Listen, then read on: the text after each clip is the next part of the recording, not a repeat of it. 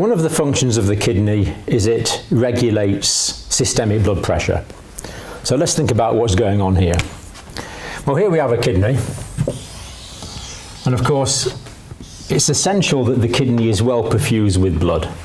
So as you probably know, we have the aorta, and the renal artery is a branch from the aorta.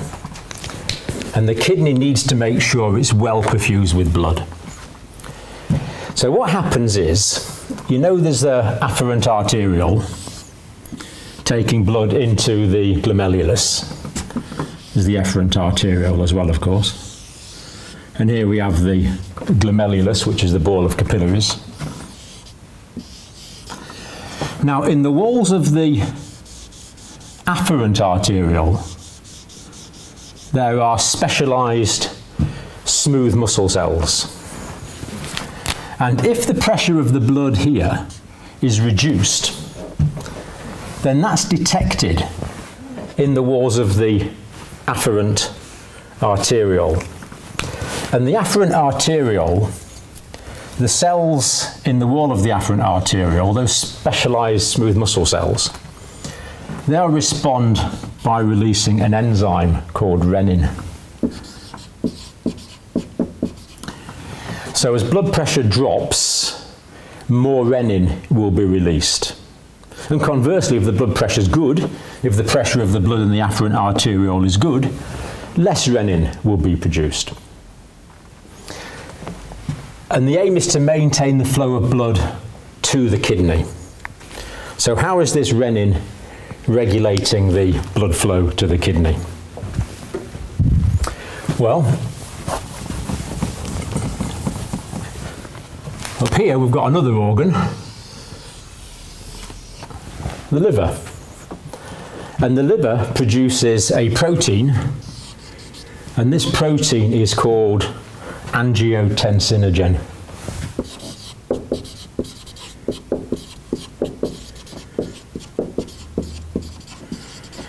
So Angiotensinogen is a protein produced by the liver, and it circulates in the blood and it doesn't do anything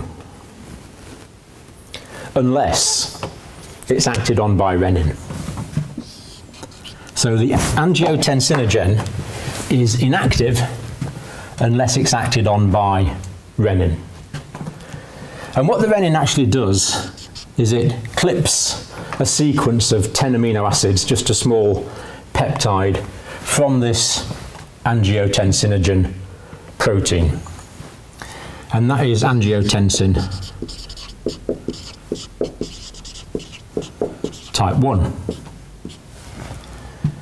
So the more renin there is, the more inactive angiotensinogen is converted into angiotensin type 1.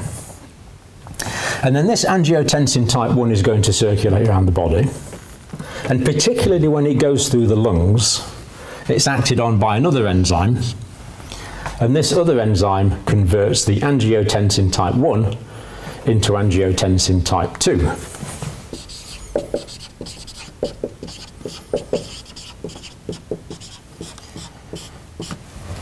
All it does is there's a couple of amino acids clipped off this. So this is a smaller peptide of only 8 amino acids. But of course this won't happen without an enzyme. And this enzyme, as we've said, is primarily present in the lungs. And this enzyme is the angiotensin converting enzyme, the ACE enzyme. So the presence of the angiotensin converting enzyme in the lungs converts angiotensin 1 into angiotensin type 2. And the angiotensin type 2 has several effects. Firstly, the angiotensin type 2 is a very potent vasoconstrictor. It's vasoconstriction.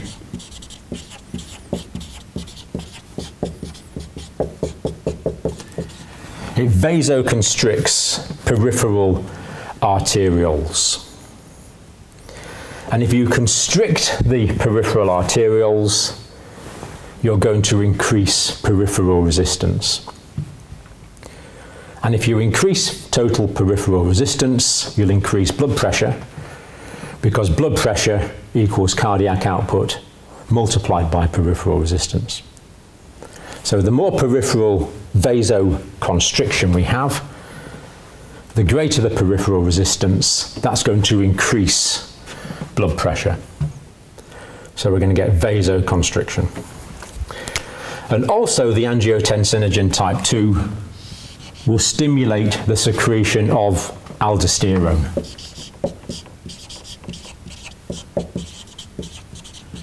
From the adrenal gland.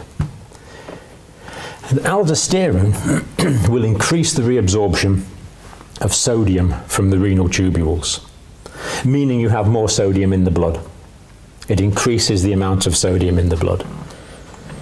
And sodium, of course, is very osmotic. That's going to attract more water. So that will increase intravascular volume. If we increase intravascular volume, we're going to increase venous return to the heart. If you increase venous return via the Frank-Starling reflex, more blood will be ejected from the heart in a 1 minute period. Cardiac output will therefore be increased as a result of the raised intravascular volume. If you increase cardiac output, you're going to increase blood pressure, because blood pressure equals cardiac output multiplied by peripheral resistance. So both of these effects are going to increase blood pressure. If systemic blood pressure is increased in the healthy person, that's going to increase the perfusion of the kidney.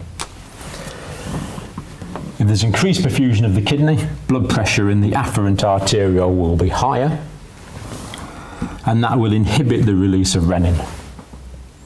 If the release of renin is inhibited, there's going to be less renin present in the blood. That means the inactive angiotensinogen will remain in its inactive form, and therefore will not become angiotensin I, will not become angiotensin type 2. And of course, I'm sure you've all given out drugs called angiotensin converting enzyme inhibitors in pharmacology. These work by inhibiting the angiotensin converting enzyme, therefore preventing the conversion of relatively inactive angiotensin type 1 into highly physiologically active angiotensin type 2, therefore preventing the vasoconstriction, preventing the release of aldosterone, therefore keeping blood pressure down. That's why angiotensin converting enzyme inhibitors are hypotensive agents. They're used in the treatment of hypertension and indeed other things. And indeed, angiotensin type 2 will also affect glomerular filtration rate.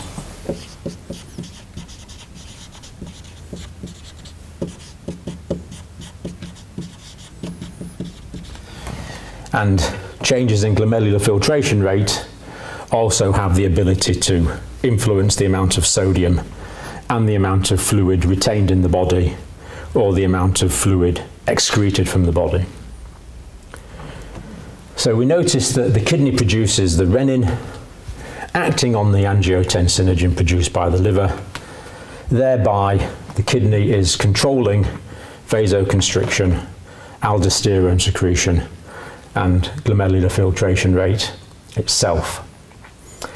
And it's considered that in most Western countries, the prime cause of hypertension, which we have plenty of, there's lots of people that we need to treat with high blood pressure.